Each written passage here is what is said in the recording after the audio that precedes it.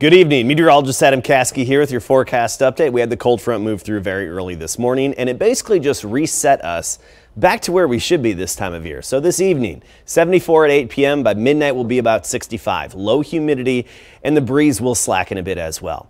Low humidity all day on your Tuesday. A lot of sunshine, but a cooler start right near 60 Tuesday morning, then making it to 85 by the afternoon.